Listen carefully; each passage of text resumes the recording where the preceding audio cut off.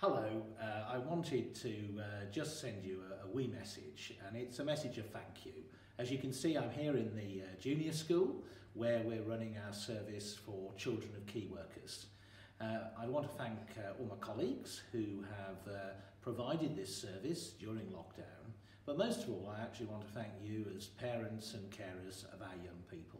This is a very difficult time for everybody, and I know that you're engaging with all the remote learning that's going on, but that of course is challenging when you're probably balancing work from home, other children and helping your children with their learning.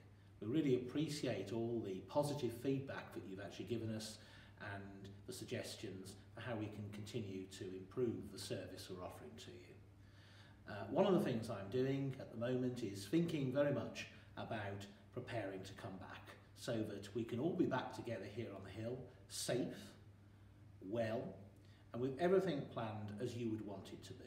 So I haven't quite appeared with my measuring stick, but that's actually what effectively I'm doing. Ordering sanitizer, getting ourselves ready with PPE, putting our desks in the right places, and doing everything you would want us and expect us to do so that as soon as we get the go-ahead, we can welcome you all back safe and well. And so I send you my best wishes, hope that you and your families are keeping safe and well, and assuring you of my prayers and support at this very, very difficult time. God bless.